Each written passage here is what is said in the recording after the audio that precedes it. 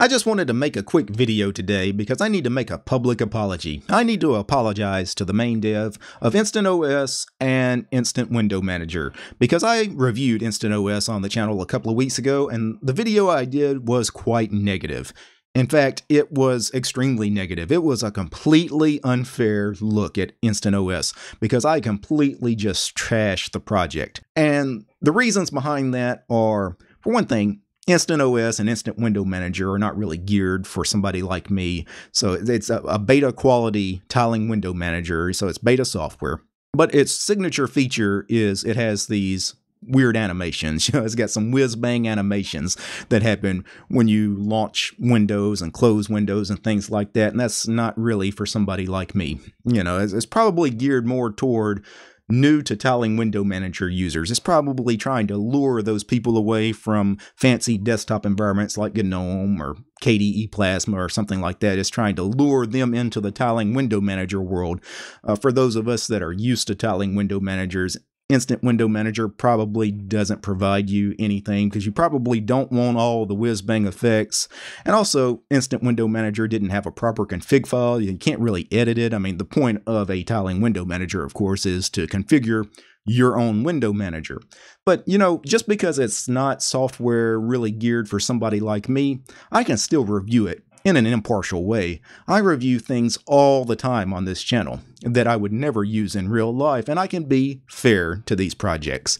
But what made this particularly bad for InstantOS and Instant Window Manager was I took a look at it in a VM, and the VM that I ran it in was virt-manager. The graphics drivers in virt-manager did not want to work well with InstantOS and Instant Window Manager.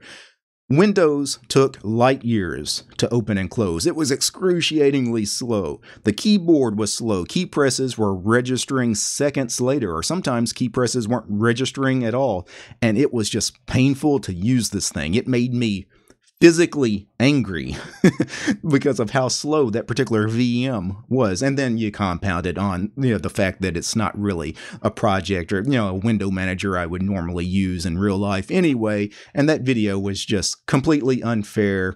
And the dev for InstantOS did make a response video, and his name is Benni, and he did this response to DistroTube here where he goes over every critique I had in my video and how he has addressed that problem in the latest beta. He just released a new beta and he has fixed most of the criticisms that I had in my video. Of course, the big one is the VM problem, and that really is just on me. You know, I should have, you know, when I realized it was that slow in virt-manager, I should have just installed it in VirtualBox because it probably would have ran perfectly in VirtualBox or on a test machine on my laptop or something.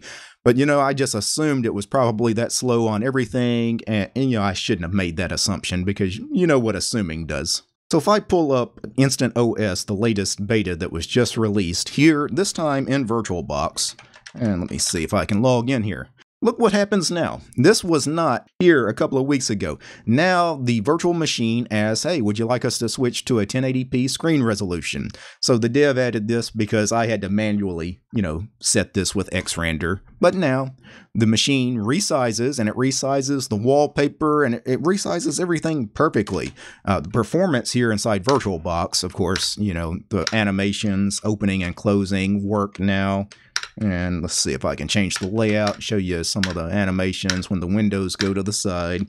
You know, it runs just fine. Yeah, it's not horribly slow or anything. It's actually kind of peppy for what it's doing graphically. The other really big criticism I had is the terminal emulator because, you know, Super Enter brings up a terminal, and I do most of my stuff at the terminal.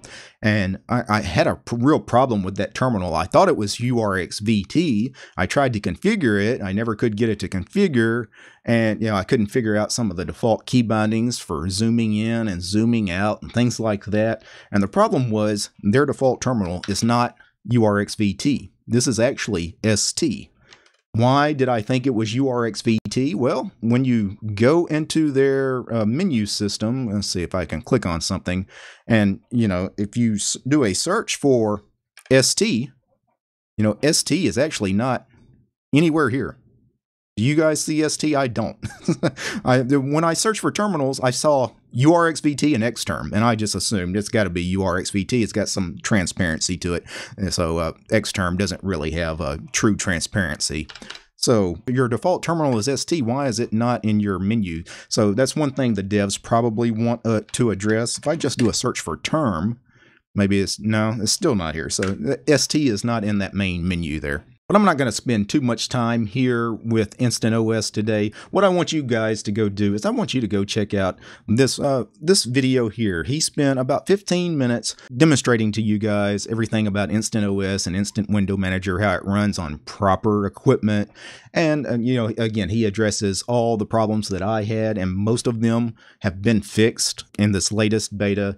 So guys, go check out Paper Benni and this video. I'm going to link to it in the show description. And again, I just want to publicly apologize to Paper Benni and all the people that work on InstantOS and Instant Window Manager. I know better than to do what I did the other day. And once the world gets back to normal, if our paths ever cross, Paper Benni, I owe you a beer. Now, before I go, I need to thank a few special people. I need to thank Michael, Gabe, Haplo, Nate, Corbinian, Mitchell, Entropy UK, Arch5530, Chris, Chuck, DJ, Donnie, Dylan, George, Omri, Paul, Sean, Tobias, and Willie. These guys, they are the producers of the show. They're my highest tiered patrons over on Patreon. The show is also brought to you by each and every one of these ladies and gentlemen. All these names you see on the screen. This is all my supporters over on Patreon, because this channel has no corporate sponsors. This channel is sponsored by you guys, the community. If you'd like to support my work, you'll find DistroTube over on Patreon. Peace.